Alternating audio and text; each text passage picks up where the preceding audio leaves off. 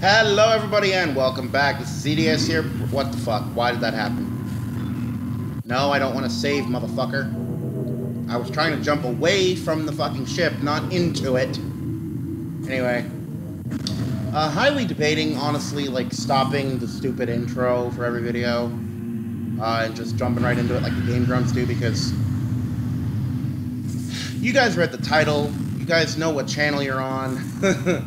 I mean, it's not a fucking mystery to say, like, oh, I wonder what channel I'm on. Oh, I guess this is where I'm at, huh? Interesting. But, I don't know. It's just become so much of a habit by now that I guess I'll just keep doing it. I'm not sure.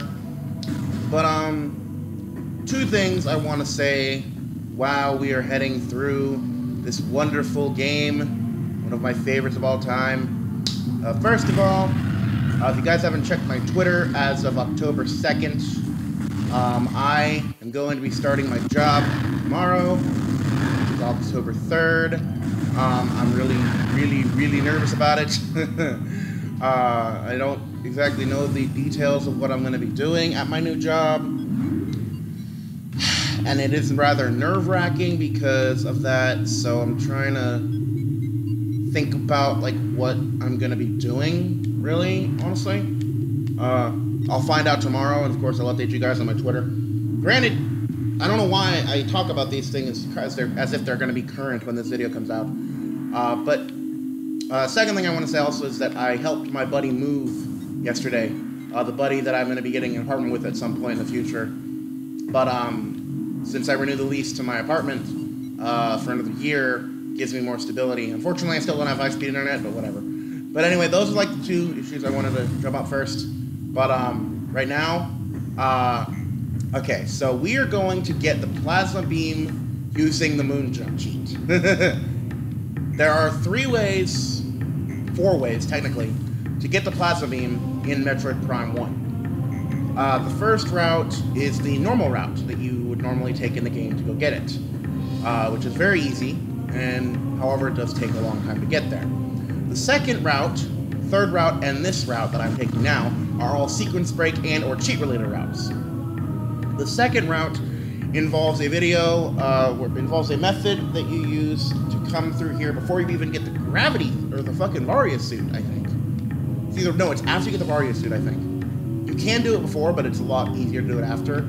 Where you basically come to this spot right here through the lava, and somehow you can jump from the lava right below where I'm standing and bomb jump up here without the space jump boost. Or with the space jump boost, one of the two, I don't remember. But normally you're not able to do that, so that's the reason that I avoid that method. But you can get that method immediately after getting the wave beam and the ice beam. So that's why it's an early method. The third method, which is the one that I typically use when I'm not using cheat codes, is my preferred method, which I demonstrated on my main channel a few years ago, where you get the plasma beam right, it's either before or after getting the gravity suit. I think it's after getting the gravity suit, if I remember correctly. Either way, you can go ahead and check on my main channel for that video, or I might link it in the description or a card in the corner, I don't know which. But the fourth method, which is the one I'm going to be using, is the fuck you, I'm cheating this game method, which is a lot. Technically there's 5 methods, I guess, because you could also use the fuck you, I'm cheating this game method by, hold on. Where's the bomb slot? Oh, it's up there. Okay. I still have to do the boost ball thing, I forgot about that. But yeah, there's that method, which is basically just using action replay codes to straight up hack the plasma beam into the game. And it still counts as if you collected it, so it doesn't go against your collection total. So you will still have 100% completion, even if you cheated in. Which is typically what I do when I'm playing Metroid Prime just for fun. If I'm trying to do a serious speed run, however, I never use cheat codes. But I figured in this run, who cares? I'm just going to do it anyway. But yeah, so we're going to go ahead and get the plasma beam earlier than normal with cheat codes, thanks to the moon jump. Now, normally you would need the spider ball, okay? There is a method to get it without the spider ball. You can get it before Thardis, legitimately, without using cheat codes, which is the way that I did it in my video that I uploaded, like I said, a few years ago on my main channel. And I will give you guys a temporarily quick demonstration on how to do it that way, without using moon jump right now. The way to do it, I won't give you a demonstration probably, is this ledge right here has a very thin platform to stand on. You go over to this area right here, use that slope to jump up to that bolt right there, and then onto the spider ball track, then onto this one, and then jump over to that door. Now, you can do it that way, and I can actually probably demonstrate it. Whoops. Yeah, also, make sure that you save before you do it, because if you fall down, you can't get the fucking plasma beam. If you didn't save before doing this, legitimately, mind you, you can't get the plasma beam without getting the spider ball next, so you will not be able to get it until after you beat Thardus. Oh, and the grapple beam. Forgot about that. Typically, that's what you need. You need to go all the way to the freaking Phazon mines to get the grapple beam first. So what you would normally do is you would get the spider ball, then you would go get the ice beam, then you would get the gravity suit, then you would go to Phazon mines and go get the power bomb, and then on your way out, you would get the plasma beam. Or not the plasma beam, the grapple beam. That is the normal, legitimate way of getting plasma beam. However, I prefer to get the plasma beam much earlier than that because, well, it completely destroys, like, the entirety of the fucking Phazon mines, I'm telling you. Or not the Phazon mines, but the, space power base.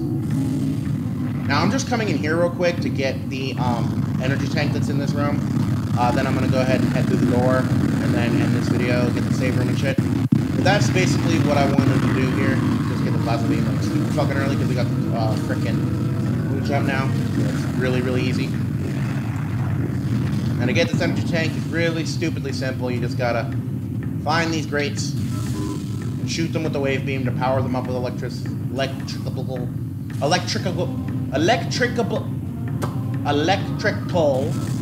sorry, my stupid giant tongue in my face, electrical energy. Why the wave beam is purple, though, I've never quite understood. I mean, I guess it's just to be consistent with the 2D Metroid games. Well, Super Metroid to be specific, but why they went from, like, why the creators of this game, why Retro went from frickin' the wave beam being able to travel through solid objects to being able to power electrical machinery is beyond me. See, the plasma beam and ice beam at least, you know, make sense with their elements, because, you know, plasma is typically hot and ice is always cold, usually cold, so it makes sense for them to be in their respective elements. But for what electricity, I mean, there's magnetic waves and electromagnetic waves, but I don't think electricity itself travels in waves. Could be wrong on that.